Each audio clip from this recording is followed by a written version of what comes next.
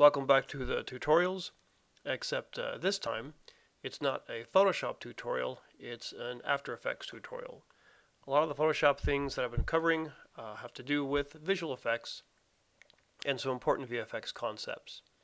So an important one here we're doing in After Effects because this would be a decent program to do it. And that of course is rotoscoping, as you might see by the image here. Now rotoscoping is not the best thing that After Effects does.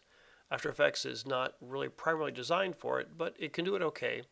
And we can learn some important concepts about rotoscoping that can carry over when you do some professional level dedicated roto programs. And the nice thing is that with After Effects being part of the Adobe suite, almost everyone can have access to it. Now, I'd like to show a few things here as I'm doing some roto on some footage. A nice piece of video courtesy of the free videos at pexels.com. And the idea here is that if something needed to be changed with the shoe, maybe the background, this surface would be replaced, or some sort of effect around here, we would need to roto that out. There's really not a whole lot of other way to do this. We can't key it, and extract is not going to give us enough information, maybe the darker parts, but really this is a classic opportunity for roto with roto shapes. Now I know if you look at rotoscope in After Effects, you may see things with the roto brush. Right up here we have the roto brush and the refine edge tool right there.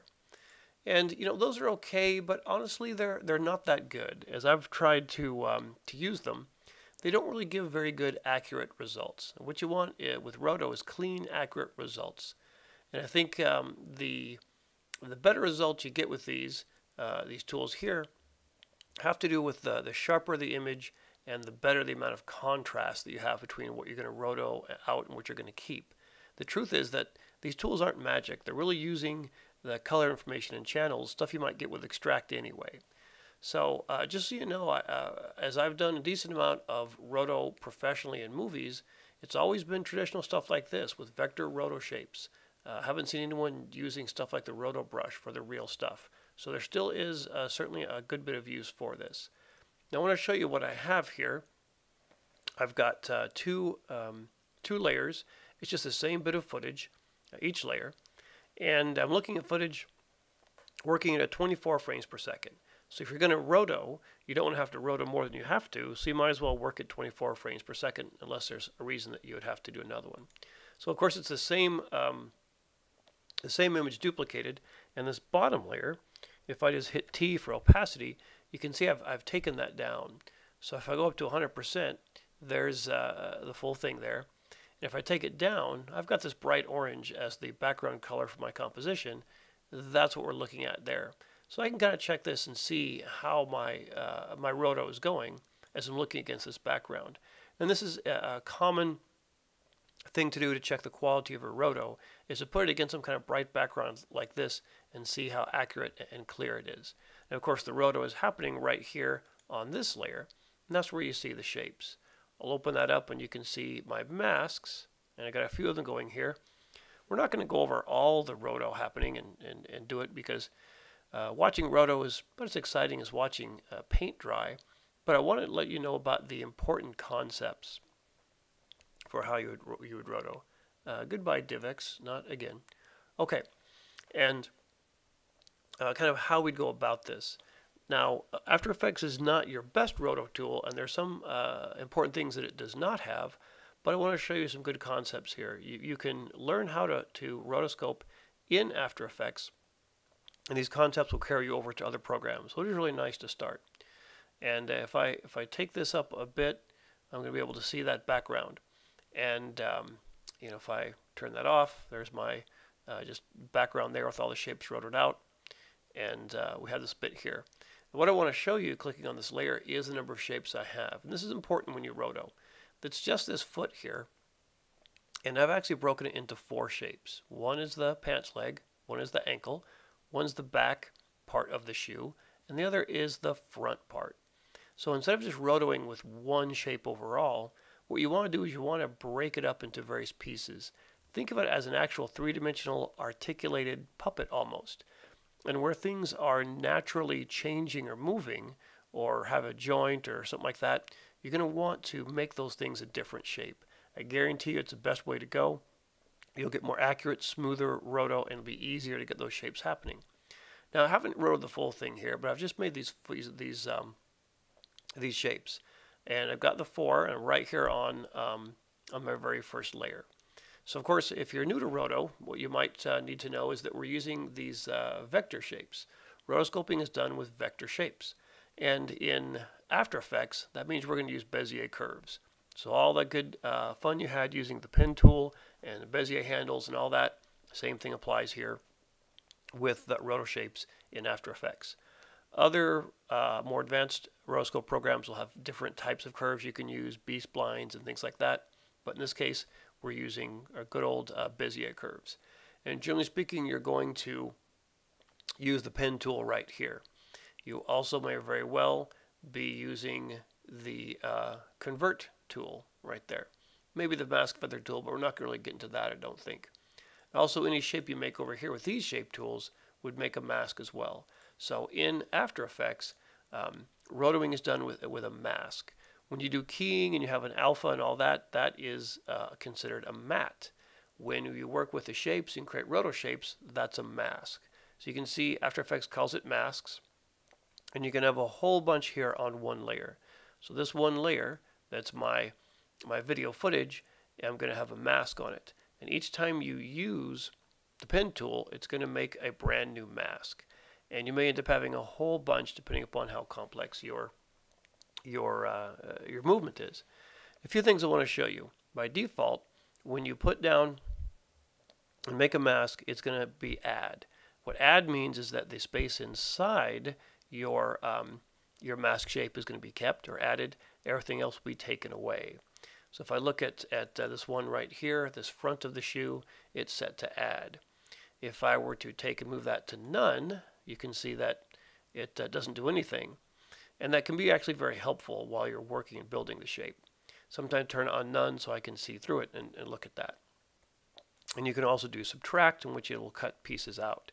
So add and subtract are probably the two most useful ones. We've got these on add right here. Now again, what you're going to do is you're going to roto if you need to remove a background or create an outline for something, or otherwise you need some sort of transparency or edge, and there's not enough information to do a key or pull any type of matte. Then it's hand-by-hand roto, something that has been done for many, many decades. And it's still an important foundation for a lot of visual effects work today. Now what you also should know is that since this is a vector shape, what you're going to need to do, open up the attributes for the mask, is you should always give a little bit of feather to your roto shape. No matter how sharp your shape is, I'm going to come down here and just take the opacity up of this background layer a good bit. And as we zoom in and look at this, no matter how sharp your shape is, there's going to be some anti-aliasing and blurring. And what that means is this mask path does need to have some level of feathering. Maybe a pixel, maybe a little bit less, but you pretty much always need to put some feather on your roto shapes.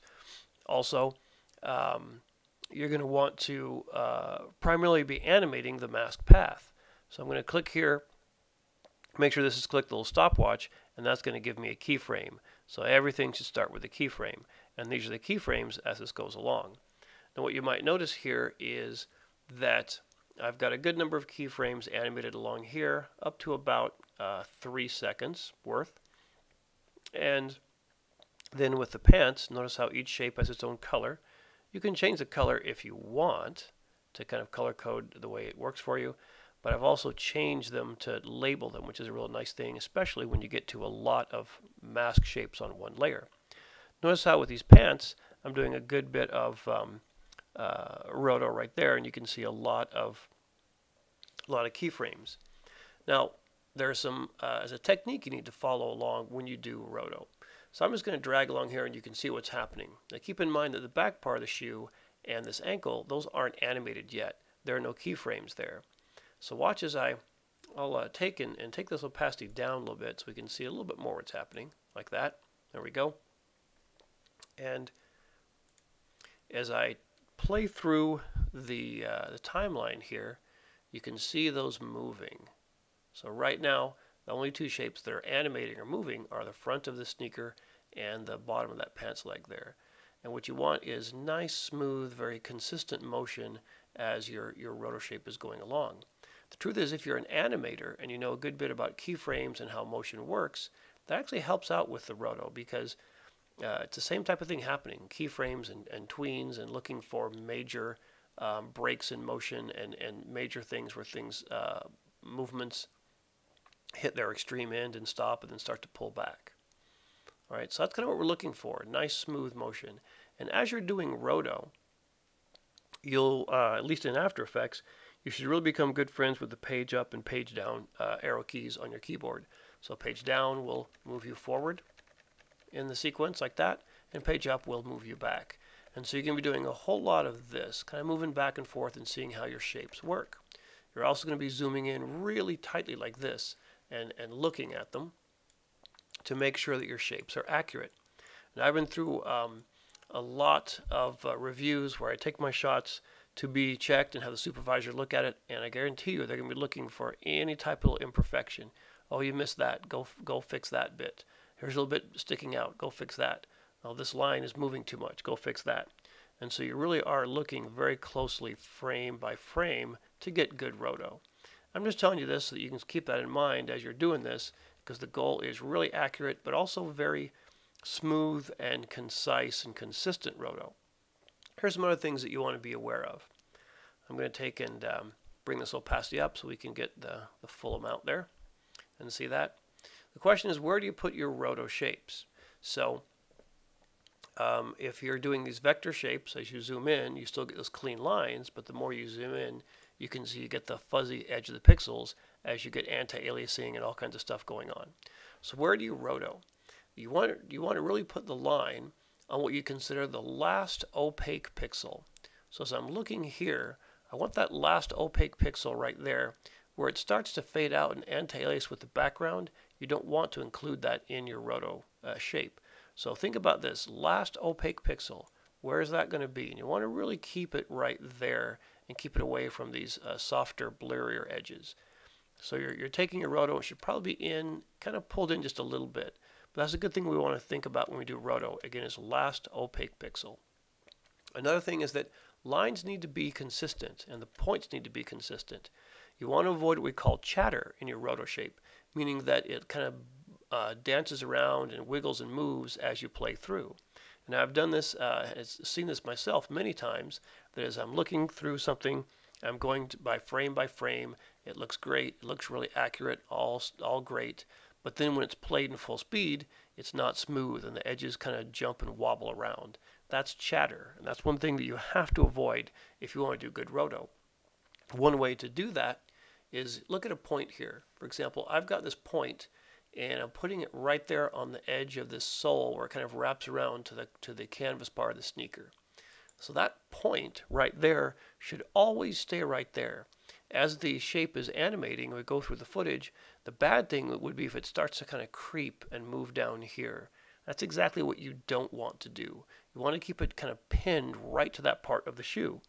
I've got a point right here. I want to keep it pinned to right about there. And again, I've got one here. Notice how I'm using these Bezier curves to give me a nice curve here, and the handles are controlling it. I'm not putting a whole lot of extra points here. I want to be sort of frugal with my use of points for roto, especially with Bezier curves. But keep these in the right place. And so let me show you what I mean here. I'm going to hit home and just go to the beginning here. And again, look where these points are. So there's a point right there at the sole. There's a point where it kind of curves in the front. And there's a point, another point right there where you have that little bump. And just like anything you do with the pen tool in Illustrator, Photoshop, or anything else, you got the same tools here. So I built this with the pen tool. And I also use the convert tool when necessary to take these points and click on them and move the handles independently. So all the stuff about Bezier curves is going to work perfectly right here. So you got out of Illustrator, still important stuff to know how to use Bezier curves. Another thing is that you want to keep your points consistent. What I mean by that is this shape is going to have the same number of points frame by frame all along. So if I've got 1, 2, 3, 4, 5, 6, 7, 8, 9, 10 or so points, the exact same number of points is going to be all the way throughout the animation. Now you can add points if you need to, but that's going to add a point everywhere. And so it's not a good idea to be halfway through it and find a place where we need to add a point and add an extra point. That can mess up some movement somewhere previously and you have to go and fix it. So you want to kind of run through the footage and build a shape that is an outline at its most complex so that it can work well and you don't have to add points later on. All right, and so some things to keep in mind there as you're doing this. So watch as I'm going to just sort of play through this sort of frame by frame and advance it. Look at where this point is, and should stay right about there as the shoe moves along. And you see how it's not drifting down here. All these points are staying in about the same spot. That's what you really want, to have good, solid, consistent roto from frame to frame. And this should give some pretty good results. Now it's going to be a little bit strange when the shoe actually changes shape drastically and does something like this, right? Still, I'm going to try and keep those points in the same spot as much as possible. Now I want to show something else here that I'm doing. Notice that when you have a lot of motion, I'll zoom out here, you got a lot of motion here, and it's going really quickly, you get motion blur. So there's motion blur as the foot is moving at its fastest. Now notice that with the mask feather, I'm always going to have some feather right here, but you can animate the feather. So to show you how that's working, I'm going to take this opacity of that back layer down a little bit so we can kind of see what's happening. There we go. And I'm also going to click this button right here. As you're working with these shapes, generally you want to have everything visible and see your lines, but to see the end result, you might want to hide the lines. So this button right here will toggle the mask path visibility. See how it turns them on and off. Now what I would actually wish is that we could turn off individual mask paths, but it doesn't do that. It's just all or nothing. So notice as I turn this off, you can see I've got a very soft edge there. And what I've done is come here and I've unchecked this constrained proportions so that I can move the vertical and the horizontal blur. I can animate those independently. So generally speaking, you want an overall little bit of blur, and that's just, in this case, I've done 0.5 pixels both width and height. But notice when it comes to here, I've said as the shoe is moving very fast, see that's moving very fast, it's getting more blur. I actually gave it as much as 16.5 pixels vertical blur. And then this blur is staying about the same, although I might want to add a little bit more. So notice what happens. Look at that nice soft edge right there. So this is mimicking the motion blur that we're seeing in that shoe. If I kept the edge the same, fairly crisp, it wouldn't look realistic. So notice as it goes from here, and now that vertical blur is 0.5 pixels, and I look at and see where is it most blurred, right at that keyframe. And I put a keyframe there, and I've made that blur a vertical of 16.5. And now it's going to about here. We'll move that and see where it goes. Oh, let's do this. Don't want to go to the end. There we are. And okay, so as we go along here, so there's my 16.5. Now it goes down to 0.5 again. So now it's back to the normal, just a little bit of softness, and you can see how it really blurs for the most extreme part of the motion and then goes back to normal. And as I keep going along here, you can see that I'm taking up a bit more. As there's more fast motion here and more motion blur, I've taken this one up to about 10.5 pixels. And so now there's more vertical blur that way, and now it's back to normal. So as you're rotoing, keep in mind that you can add blur to these shapes, and you might actually need to, depending upon the amount of motion blur or movement that you have. So that's going to be very important as a nice little aspect of realism to your roto. Nice edges like that. Okay, I'm going to turn my lines back on, and I'll take this opacity up most of the way here. Okay, and I want to talk about just some basics of how you're going to get these roto shapes happening. The goal really is not to no restarting. All right, So the goal really is not to go to every frame and then make a keyframe, make a keyframe, make a keyframe, make a keyframe. That's not going to give you good, consistent, solid roto. What you want is to put keyframes in here and then do as few as possible, and then have After Effects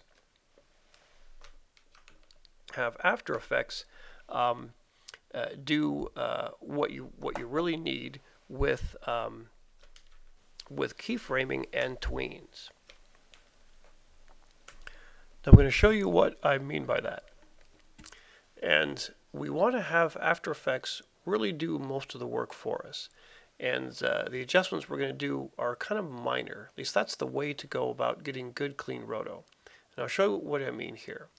So I'm looking at, let's see, I'm going to come here to this particular mask. There we go. And come along here. I'll show you how I've gotten to this point so far. Okay, we'll come up here, and I've got a whole lot of keyframes. But what I want to do is, instead of just going keyframe, keyframe, keyframe, I want to go in and put major areas where there are bits of change. That's what I really want to do. So kind of put in keyframes as though you were drawing them or creating in some way of animation, and worry about tweens later on. So I'm going to look for major changes in a shape. So here's the front of the shoe. It's all good and accurate. And I'll come here and I'm going to look, I'll zoom out a bit. There we go. I want to look and see how far we get there, how far it goes until we get to the edge of the movement. And let's, oh, see that? It starts going up. So I'm going to say let's go to right, oh, I would say about there. It's not exact science. It's okay. It doesn't really matter. But I'm going to say that's going to be my next keyframe. And what I want to do is I want to take this shape here and use After Effects tools as much as possible, so that I don't have to get into a lot of point editing. So I want to animate the entire thing. I'm going to double click on it, and I see this bounding box. Now I can move it and put it into position. There we go. And see, of course, it's giving me an automatic keyframe right there because I've got automatic keyframing going on, which is how you'd want to do this. Now the cool thing here is that much of this shoe is actually hidden by this pant leg, so that makes about half of it fairly easy. I don't have to worry about it. So as opposed to getting in here and doing little additional or particular points all at once, I'm going to try and change the whole thing altogether by moving, rotating, and scaling. So I've already moved it back here, and that's looking good. Now it's much bigger than what it was before, so I'm going to scale it back down. There we go.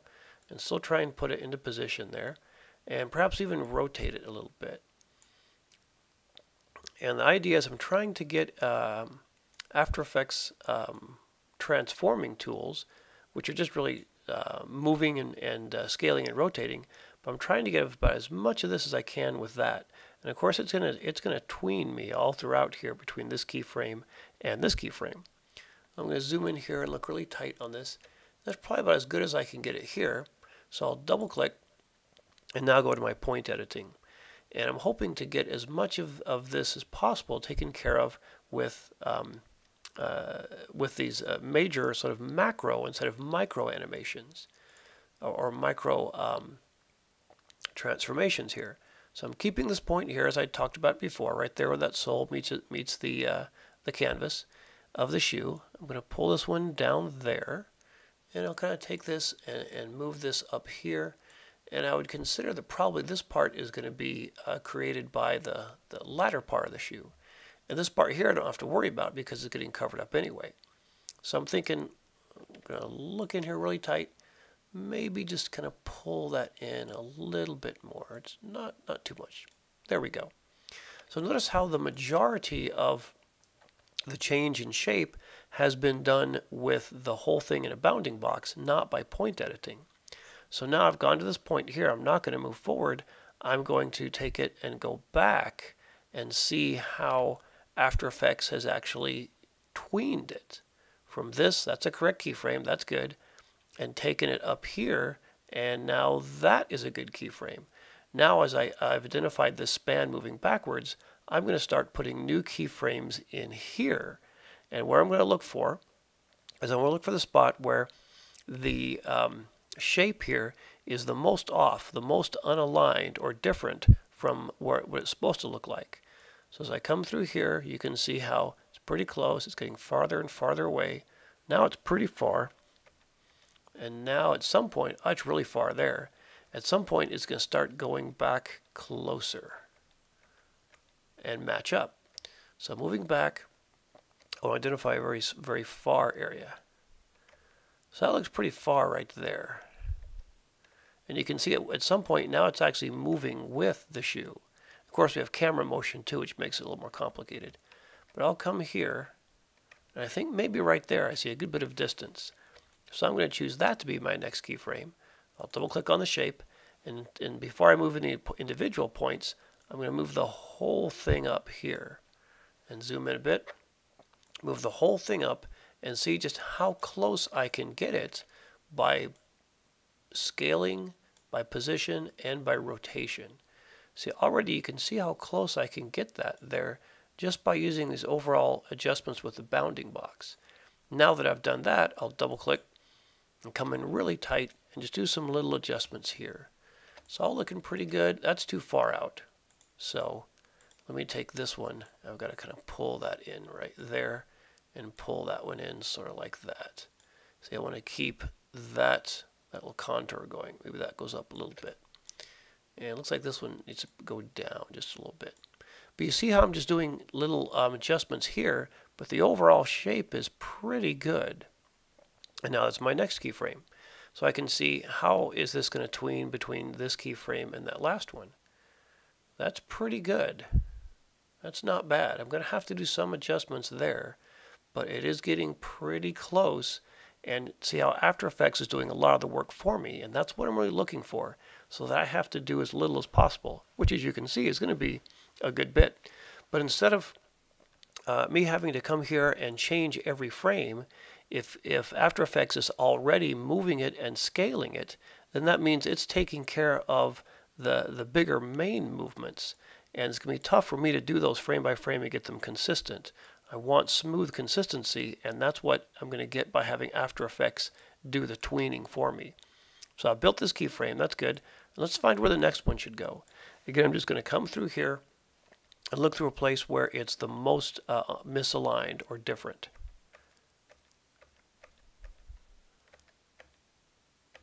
So close, close. You might see one frame where it just jumps quite a bit. See, it jumps there, and now it's closer. So I think right there, I'm going to put one right in there. Again, double click, just move it up. And you might be surprised at just how close you can get it.